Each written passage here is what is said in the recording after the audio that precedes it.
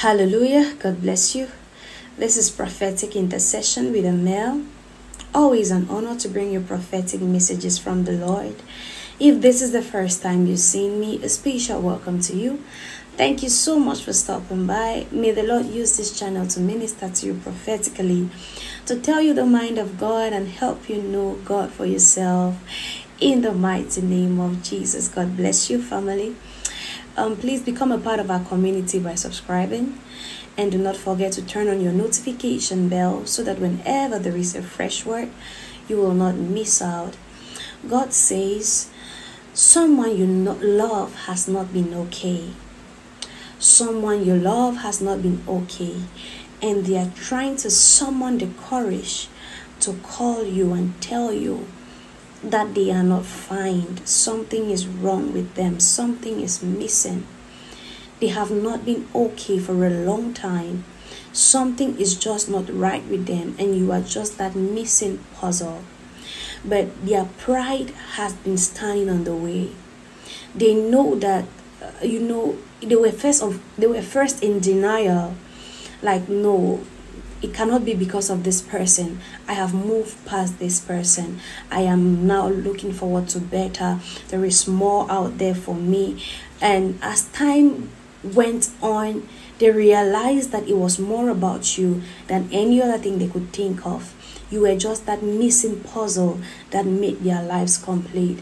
And their pride has just been standing in the way.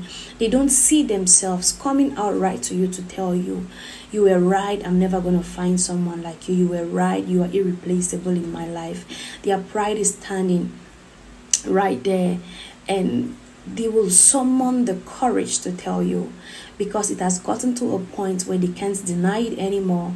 They can't fake it anymore. Their peace depends on them reaching out to you and making peace with you. Whenever God gives me such a prophetic word, I'd always like to give a disclaimer.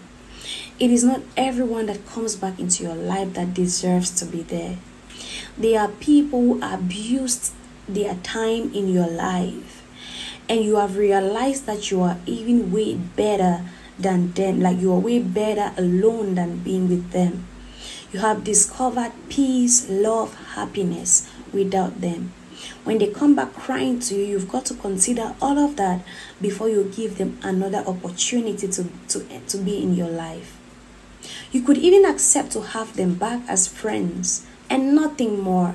No emotional entanglement. You keep them in that friendship zone for your own peace and safety. People rarely change, you know. People just miss the you that was vulnerable to them.